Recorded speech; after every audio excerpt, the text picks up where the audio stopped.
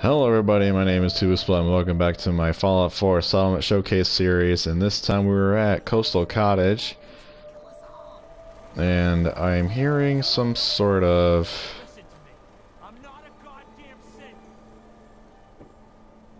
There's some sort of rabble-rousing going on here.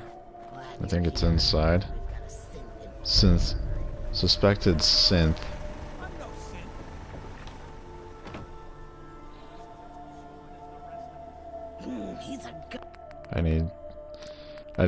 I'm sorry, I need to get rid of the cinematics here. Goddamn Institute infiltrator. He may look human, but he's not. I've been watching him, and there's something off about him lately. Please, don't let them do this. You've got to let him go. Don't give in to paranoia. My God. Thank you. We're good then, right? Well, okay. Just leave him alone, will ya? I didn't think I was walking away from that one. Okay, so there was that.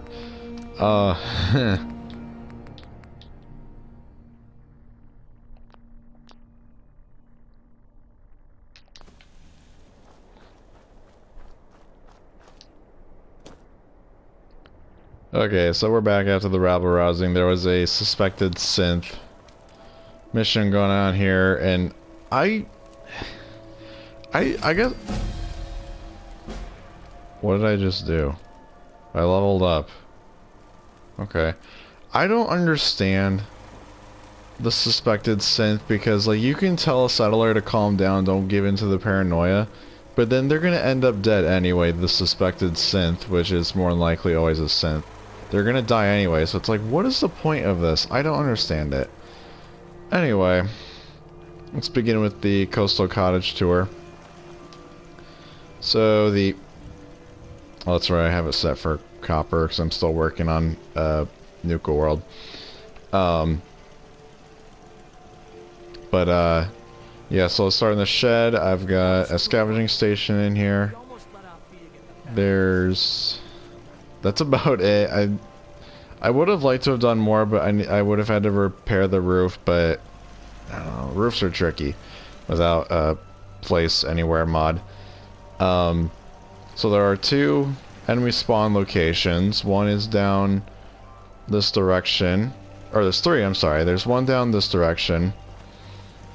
Then there's one up here, out behind these trees. Or even like right... Oh, right, I don't have weapons on me. Since I retired and finished Nuka World, I put all my weapons on display. My Nuka World home. So there's that. I'll get to the third spawn once we get farther down the line. Here's the mess hall, which was made from the house that pre-existed prior. So I made it into a little mess hall. We got some tables, we got a bar, stove, the soda fountain from Vault Tech Workshop. I did not put a fridge. I don't know why. I guess I thought there wasn't enough room, but I don't know, because in this core it's just really awkward. Okay, then we go into the farm. The farm, which has carrots all along the edge here. And even just here along the house too. And then we got a little marketplace with a doctor, junk store, and clothing. We got our Brahmin here. We got another scavenging station and water purifiers. And I really wish I could have gotten rid of this couch, but you cannot. It's the same with these trees in this destroyed area. You can't get rid of it.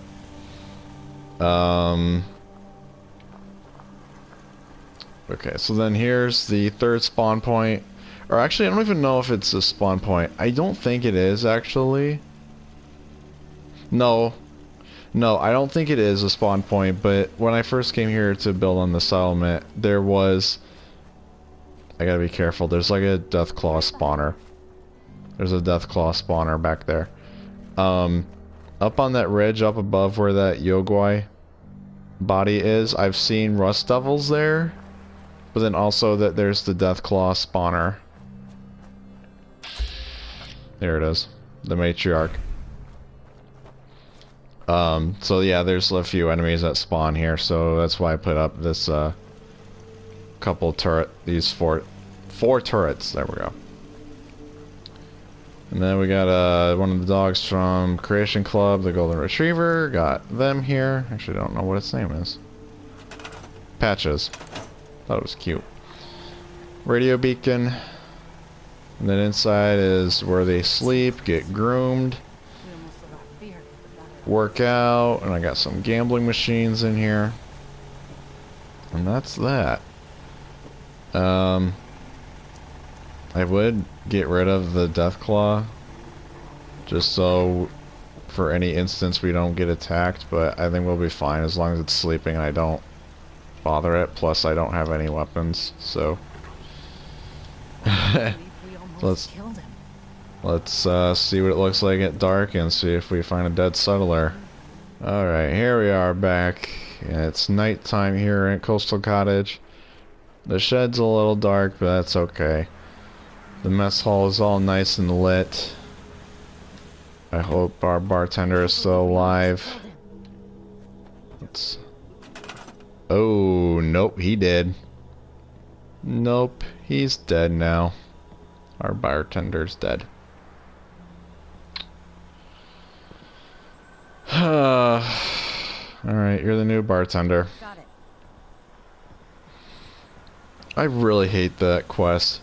Suspected synth. It doesn't matter what... It doesn't matter how you choose the ending. Like, it doesn't matter, so what the hell's the point? I really hate this quest. Anyway, I've only experienced it, like, in this playthrough. I don't recall it ever in my railroad character, so whatever. Oh, I want to look from the outside.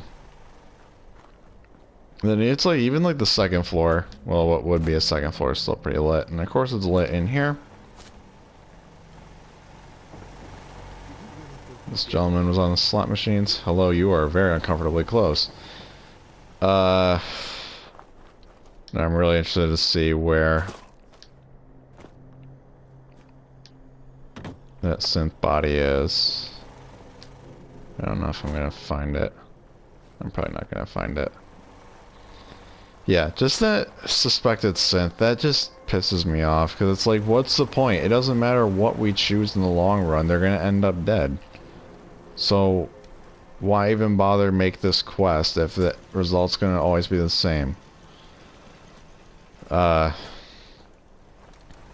there's like some circumstance that I don't understand, I don't know. But